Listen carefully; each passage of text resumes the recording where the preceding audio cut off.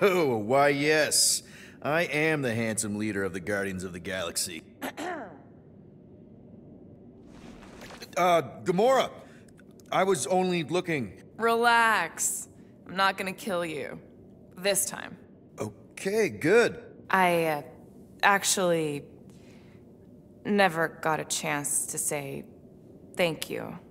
For the doll. Oh. No problem. I know how you like this kind of stuff. It was very thoughtful. I can count on one hand the number of times someone has given me a present without expecting something in return. Wow.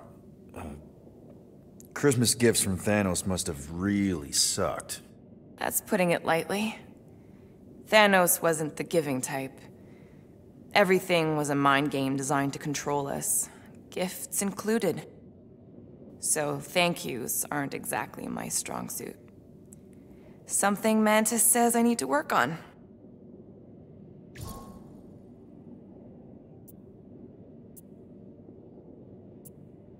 What kind of gifts did Thanos give you? Weapons, poison, the metal wire thing you used to strangle people with?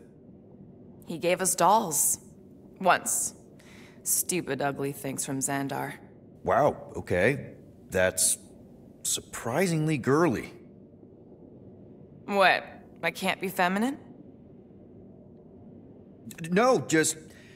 I was really sure it was gonna be a knife or something. Like I said, Thanos liked mind games. It was unusual for him to be... kind. We didn't even have a bedroom, yet here were these dolls. Purposeless. And they were ours. Do you still have it? Like, is it in your collection? No. I lost the one Thanos gave me when I was 6. She was the ugliest doll I'd ever seen. I cried so hard when I lost her. Nebula hurt me. She loved her doll, and I knew she wanted another one.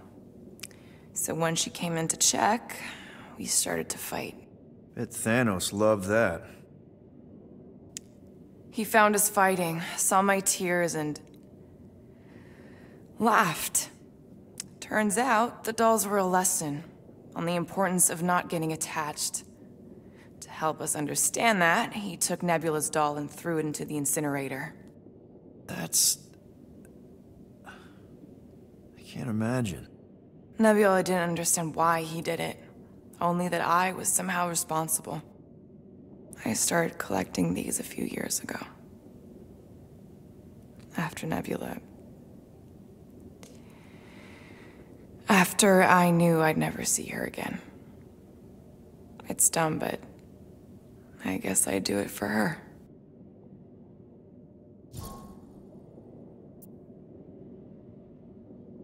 How do you know Mantis? Did she give you one of her weirdo fortunes or something? Not exactly. How do you know her? I maybe tried to pick her up in a bar once. And how'd that work out? Good. Until she did the creepy antenna thing. I was half expecting her to start chanting, Red Rum, Red Rum. Red what? Doesn't matter. Point is, she's a wacko for sure. A really hot wacko.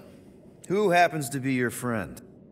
Yeah, well, that wacko saved my life. A few years ago. Someone got the jump on me. An assassin. Nearly killed me. Mantis happened to be in the right place at the right time. Seems to have a knack for that. Yeah. Turns out I had no idea how badly I needed someone like her in my life. Up until then, I'd been so... lonely. After the war, the Resistance disbanded. Richard Rider got busy with politics, and the world mind had no use for someone like me. An assassin? Something like that. Thanos trained me to be a weapon, not a peacekeeper. Once a weapon, always a weapon, you know? Is that why Mantis mentioned suicidal urges? Because I get it. I've been there. I'm pretty sure we've all been there at some point. Let's just say I'm not in that place anymore. Because of Mantis. She showed me another way. A place where maybe I can be needed. Wow. I'm glad I bought this for you. And I can promise that there are zero strings attached to anything I give you. You're an important part of this team, Gamorra. Thanks, Peter. Truly.